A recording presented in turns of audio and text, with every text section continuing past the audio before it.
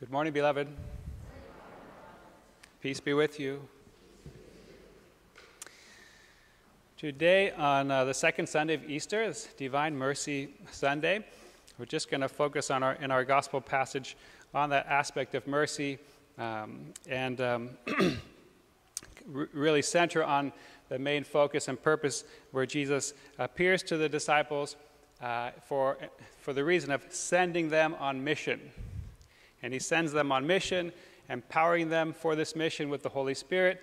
And the mission in this passage is to go and forgive sins. So a good passage, a good focus for us for Divine Mercy Sunday. You know, he says, receive the Holy Spirit, and whosever sins you forgive are forgiven them, whose sins you retain are retained. So we're not going to talk about the sacrament of reconciliation, but we're going to talk about the power that each one of us have to forgive those who sin against us or who hurt us in any way.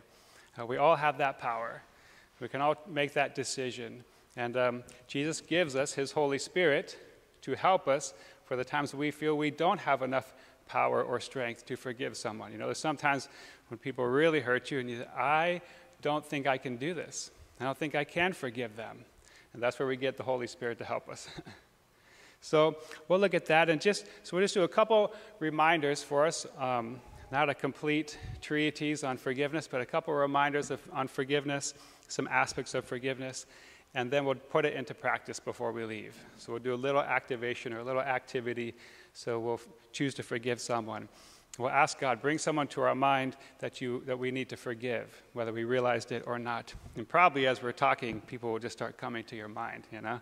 You know, say, slow down, Holy Spirit. You know?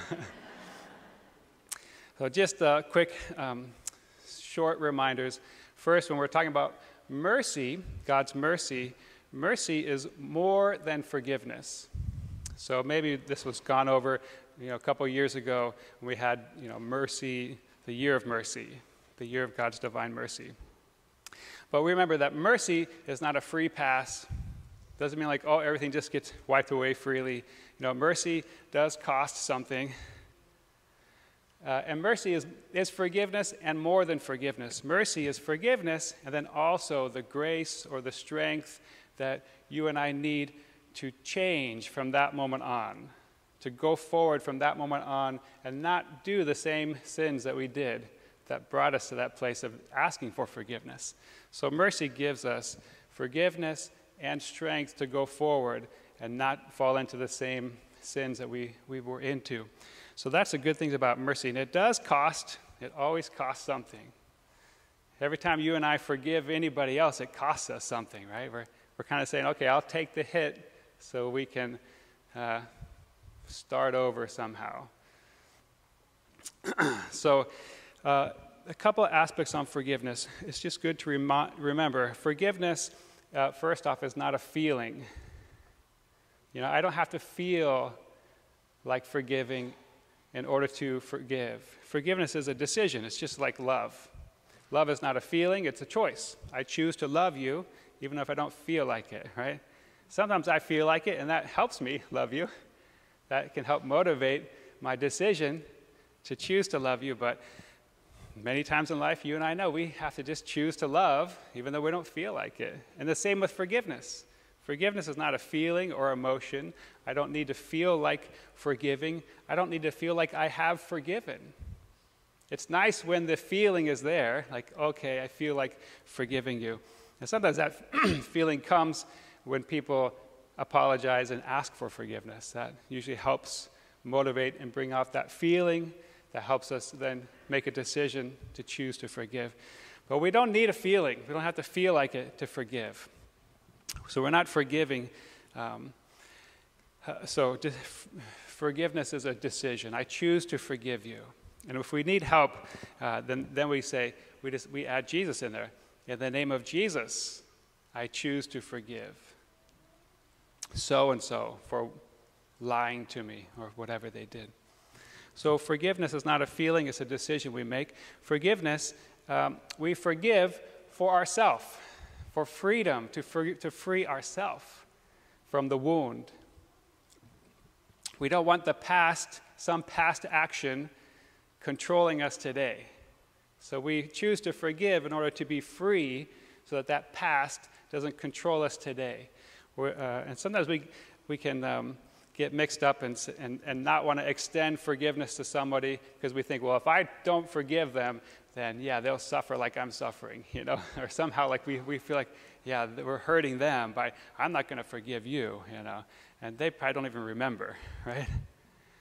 So when we forgive, it actually frees us. It doesn't free them. It frees us to then be healed. That's what's really happening is when we say, Lord God, I choose to forgive so-and-so for this. What we're doing is we're actually, in that statement, we're giving God permission to come in and touch us in that wounded area of our life and bring healing. That's what's happening when we say, I choose to forgive. We're basically saying, God, I'm giving you permission to come into my life in this wounded area, touch me with your healing touch, and start to heal me there. So we forgive to free ourselves and to be healed ourselves. Forgiveness is for ourselves. Forgiveness is not a feeling, and it's for ourselves. And thankfully, by forgiving, just because you and I forgive somebody, doesn't mean we have to go and be best friends with them. Forgiveness does not mean friendship. And that can be a good burden, too, off of our back, Because sometimes the person's still a jerk, or they don't deserve the friendship.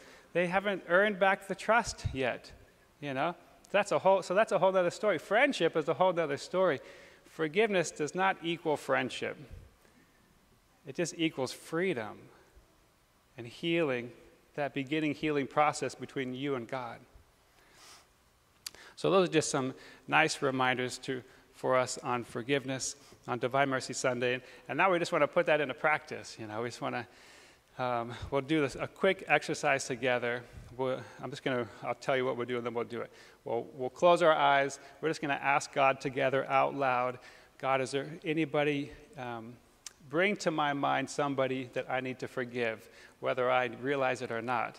And then we'll just pause and wait for the Holy Spirit to bring somebody, a name or a person, an image, a situation to our minds that he wants us to forgive. That when he does this, he's saying, this is an area in your life where I want to heal, where we need a little more healing.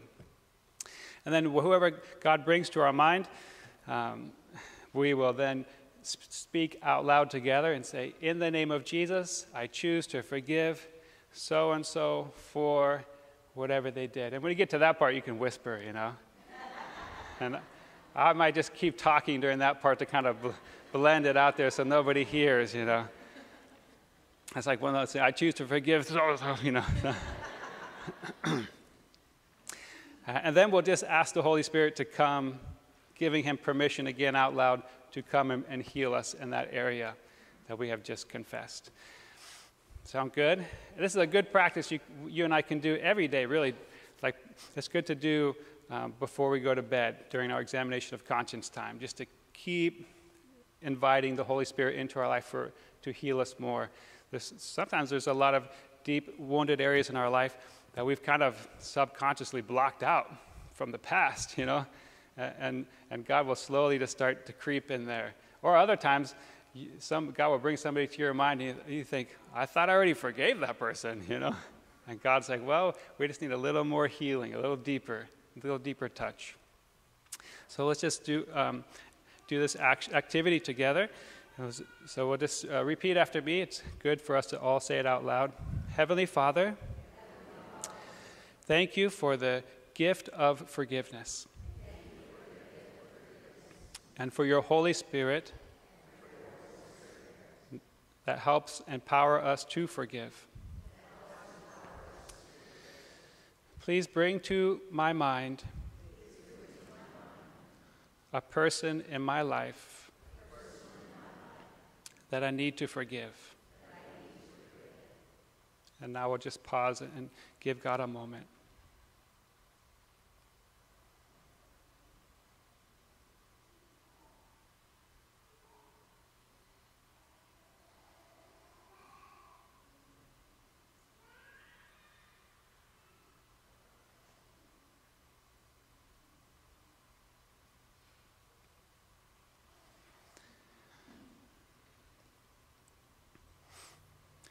And if nobody comes, don't worry, somebody will probably come to mind later on today.